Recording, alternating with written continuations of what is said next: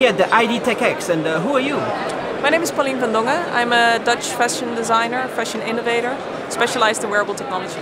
So you made a solar shirt? Yes. A solar t-shirt also? It's a solar t-shirt, yeah. We made a men's wear and a women's wear version. Together with Hol Center, our partner, we combined flexible printed electronics with thin film solar cells so that your clothing can harvest energy for you. That's awesome. So that means your clothes is actually useful for something. Yeah, especially when you go outdoors and you go off-grid and you want to continue charging your devices, be connected. And how about this one? This one is a running shirt that we developed together with Philips Research. It's supposed to light up, right? It's supposed to light up, yeah. It integrates LED ribbons, and we've placed them behind these very thin and prismatic foils, so that the light creates an interesting effect, besides, of course, offering safety and visibility. So there would be light all over the back right Yeah. here, so the cars see the person from far away. Exactly, yeah. And it also adds something to the look, of course, because it's not only about creating some functionalities, but really tying it into desirability, to fashion, and tying it into people's lifestyles. So what do you think is going to be the future of smart clothing? How many things are going to be possible? You're talking about light and solar charging. Yeah. Are you considering other things? Are you researching other things? Are you Yes, trying to... I think there's not one singular answer, and that's why I think it's important to explore many different technologies and many different ways of integrating and applications. I think for me the future of fashion is about becoming dynamic and responsive.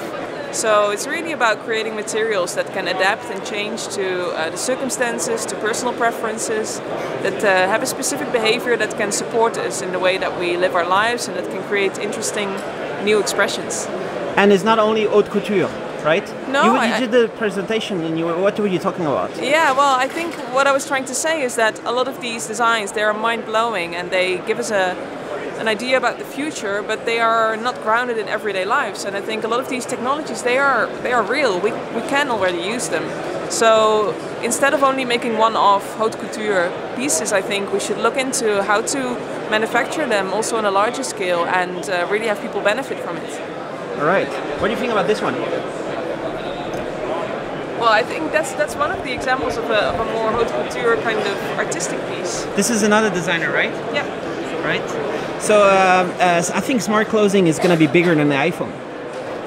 It's gonna because this is everybody needs clothes, and everybody's going to buy the clothes that actually has function. Like it could be heart rate or it could be something else. Yeah, I think in a lot of cases we have to think about what makes sense, because clothing is something that we wear, and that's something we should capitalize on in the sense that it can extend and enlarge our embodied experience. Something that a phone doesn't do, because we carry a phone with us, but we also put it away. It's not connected to our bodies, and that's a whole different story. All right, so this one has a USB, and yeah, you can just charge out of the pocket. Yeah, so this one is a cable, and let's see if it charges.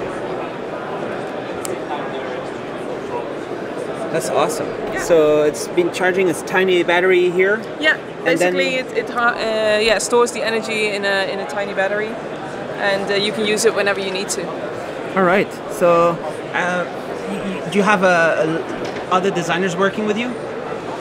At the moment, I'm collaborating with several textile companies, and I'm looking for collaborations also with larger brands, because I think I can help them facilitate and help them explore these new directions that are maybe a bit too far removed from them at the moment.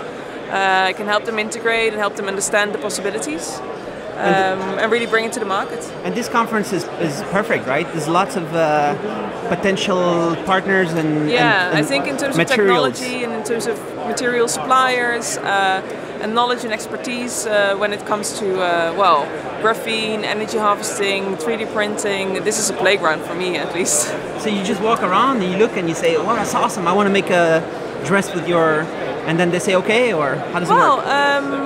Well, first of all, a lot of people responded very enthusiastically on my presentation this morning, so that was really a conversation starter. And I look around, I explain people what I do and how that might integrate with their work, and yeah. Cool. All right, is possible to buy?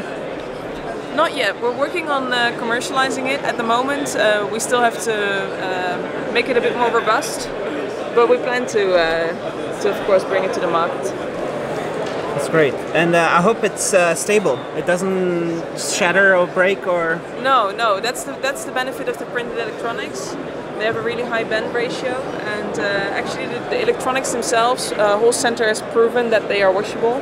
So we're now only figuring out how to make the solar cells washable. And there's a way to kind of like make it part of the. Yeah, basically through the lamination process and making these layers very thin and stretchable using the meanders. We really make a close bond with the textile.